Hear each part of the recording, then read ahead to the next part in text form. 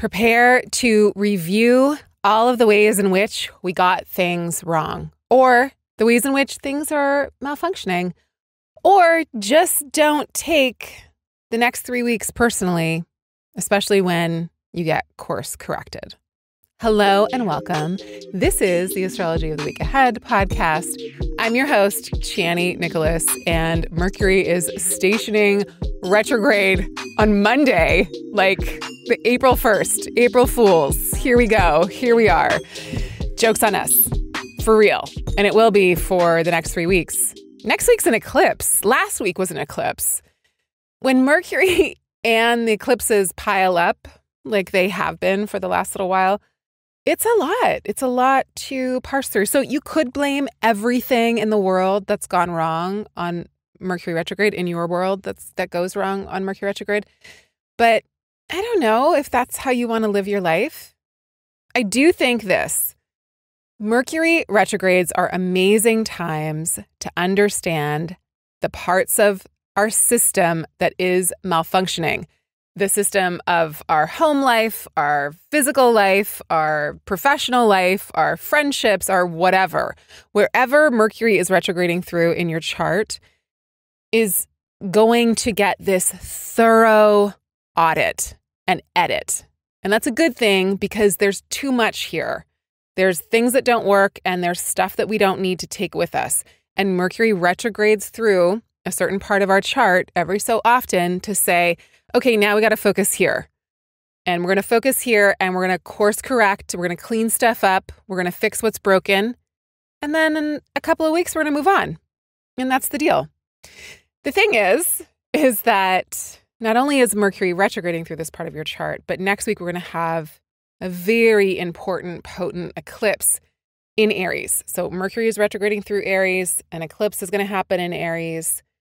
Venus this week is moving into Aries. There's a lot of planets and planetary action happening in the sign of Aries. Aries is a sign that is loud and bold and in your face, and it is not a sign that minces words or meanings. So whatever isn't working is going to be explicitly so. And whatever this next eclipse next week is here to point out, it's also going to be explicitly so. And I sigh a little bit because it's conjunct Chiron.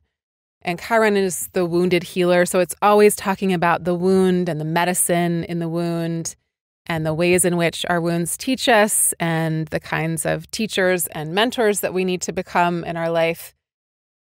But it's definitely not like a rollicking good time, which Aries likes to have. But this setup, this mixture, this Aries season is fast and furious at getting to some of our pain points. So we just have to know to be extra tender with ourselves last week, this week, next week, etc.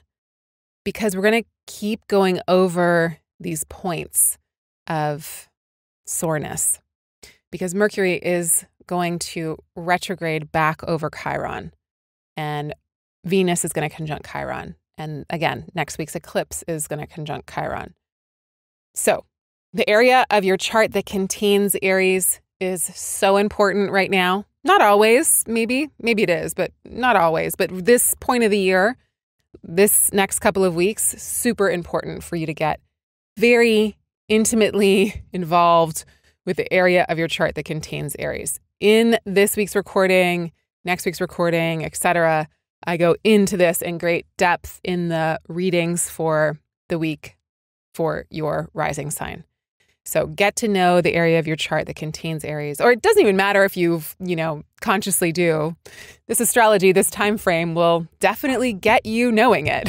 It's like not really a choice, but sometimes having the information or having the knowledge up front can be really helpful because we can be like, oh, this is what the Mercury retrograde is for me. And not all Mercury retrogrades are made equal, right? They're all very different. This one is solely in Aries. It's going to meet up with Venus, which is nice. Again, it's going to meet up with Chiron. It's going to meet up with the North Node. So it's going to circle around this eclipse energy. So it's going to circle around the aspects of our mind and our conversations that is more shadowy We're going to learn about things that have been relegated to the shadows.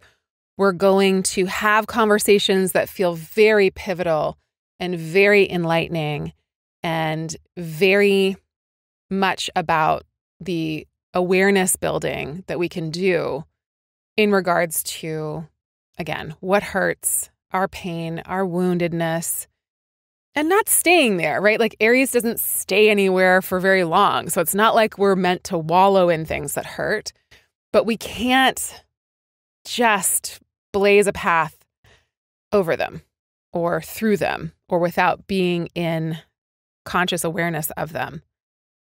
So here we are.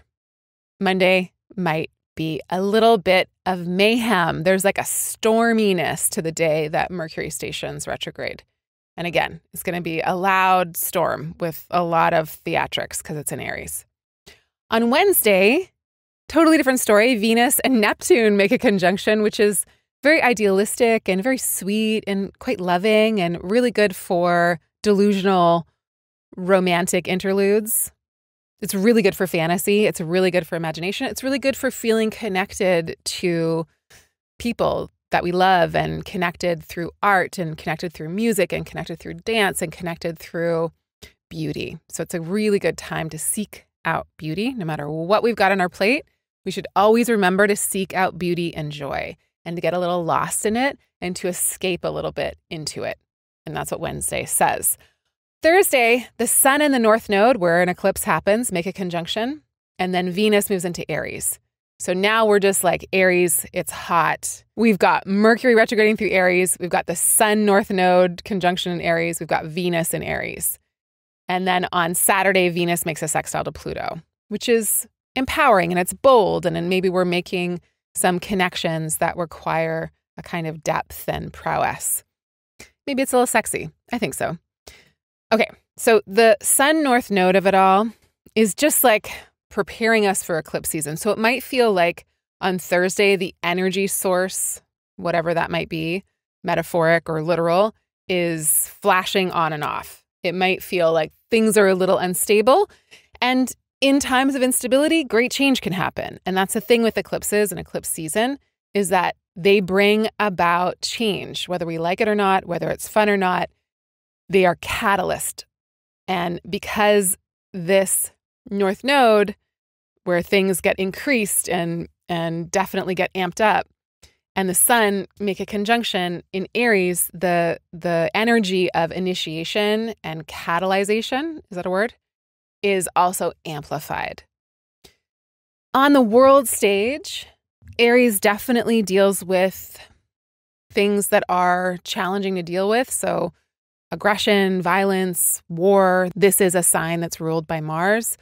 So we know that an amplification of Aries energy can often be an amplification of conflict, of courage, of energy, and also of individualism. And we want to counter individualism as much as possible with an understanding of the potency and the power of collectivism.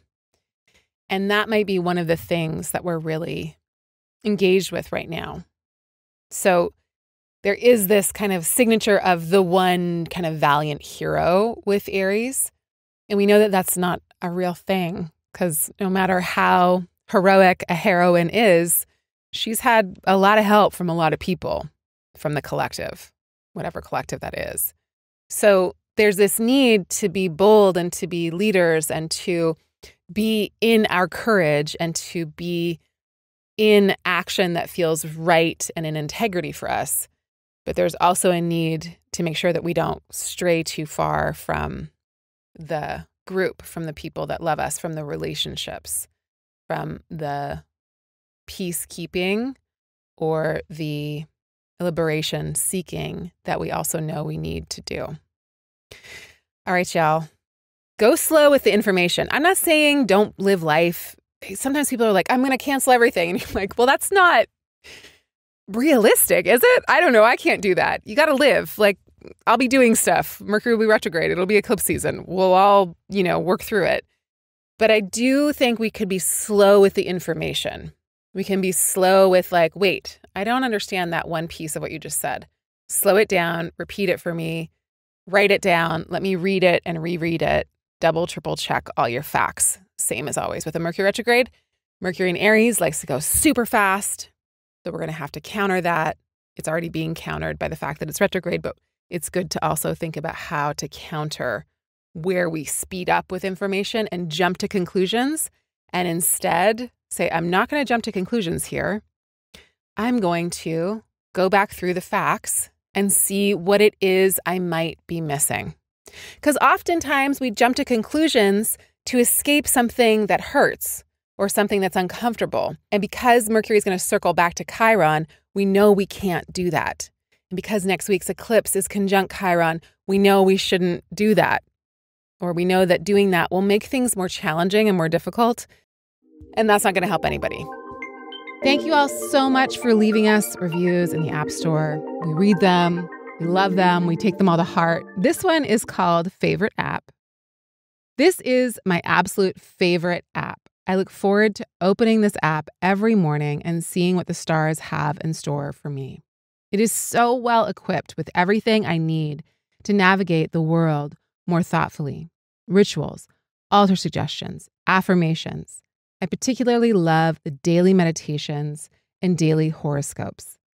I have learned so much about my chart and myself since using this app. It provides so much insight and helps me feel more connected to the world around me. Amazing job, Chani and team. All right, I'll see you back here next week for the reading on the Aries eclipse. So much Aries, so much fire. Cool down. Have some cucumbers. Drink a lot of water. Get your rest. The energy source is flickering off and on. The sun and moon go in and out of looking like they exist. So this is a time to get low to the ground, to stay cool, to stay hydrated, and to stay in your body. All right. Lots of love. Many blessings. Bye for now.